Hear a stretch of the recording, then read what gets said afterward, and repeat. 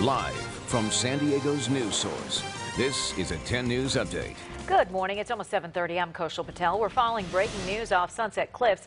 Right now, Sky 10 is over lifeguard headquarters. There you can see more than a dozen suspected illegal immigrants were just brought there after getting caught in a ponga boat about an hour ago. We're watching what happens and we'll update you on 10 News and 10news.com. We have new information on the 6-year-old found dead in Ramona. Deputies at the home on Olive now tell us that the child was bedridden and blind. Child abuse investigators have been there all night at what appears to be a foster home. We're expecting the Sheriff's Department to set out a press release any minute, and we'll bring you the new information as soon as we get it. Melissa Messia is watching some slowing on the 5.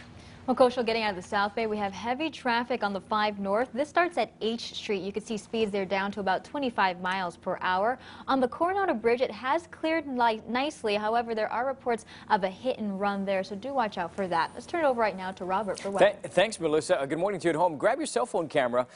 Spectacular sunrise this morning with all those clouds out there. Spring Valley showing a little bit of the sunshine trying to peek on through. We'll keep the high clouds from time to time today, but we'll still get up to 76 for the coast, low 80s for the inland valleys after a morning mainly in the mid-50s right now.